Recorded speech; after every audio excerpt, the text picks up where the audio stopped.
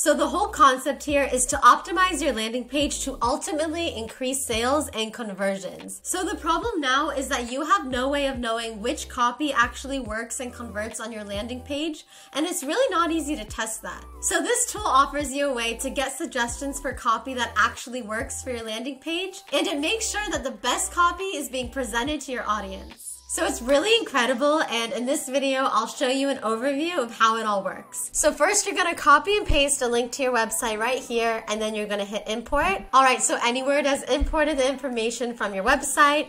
Just check it over to make sure it's accurate, and then you're gonna hit create project. So for this example, we used our website, anyword.com, and you'll see here that Anyword has pulled the 4 main assets from our website. And these assets are the most important when it comes to conversions. But if you find that Anyword hasn't pulled all of the assets that you want to include, you can continue to add assets from your websites by just hitting add more assets here. And you'll see all of these other assets from your website that you can continue to include as well. And although your website may have a ton of text and you can include as many assets from your website as you want, we really recommend focusing on those main assets that drive conversions for this campaign. All right, so let's dive into this first asset here, which is our headline on our website.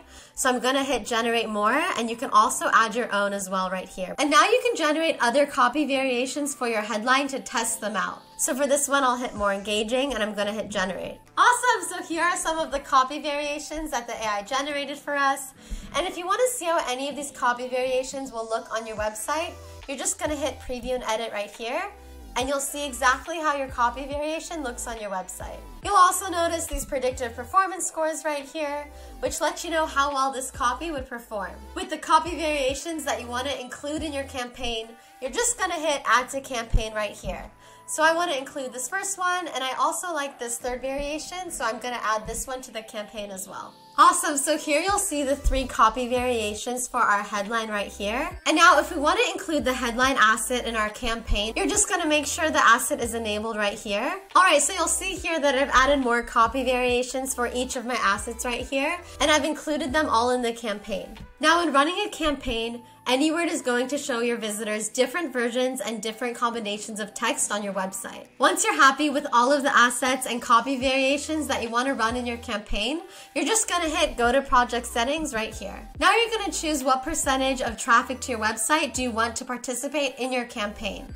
So we have percentage of traffic for Anyword versus baseline. Baseline refers to your original website as is. So here I'm choosing to run the campaign for 80% of my website visitors. All right, next you're gonna decide on what constitutes as a conversion. To optimize your conversions, this could be a destination URL, which is a specific link you want your visitors to get to, or it can be a CTA button, and you can select as many of these CTAs that you want to include in your campaign. And now you're just gonna set it up on your site.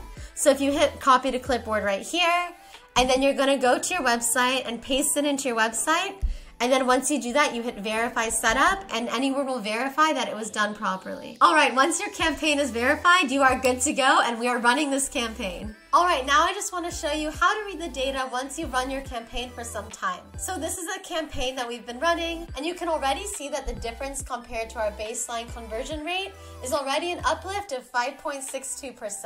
All right, now if you want to see how each asset is performing, you're just going to go back here to manage copy variations. So this first one that's in bold represents your baseline copy, and this column right here gives you data on conversions versus visitors. So in real time, Anyword is picking up data on which copy variations and the placement on your landing page are converting the best, and therefore they will show those best converting conversions more to your visitors. And you'll also see data in these columns right here regarding the expected conversion rate of each of these copy variations, as well as each of their probability to be the best. And if there's a copy variation that you no longer want to include in your campaign, you're just going to hit pause right here, and it'll stop including that copy variation in your campaign.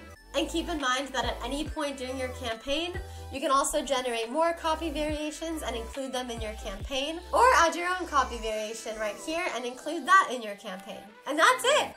Enjoy an increase in conversions on your landing page.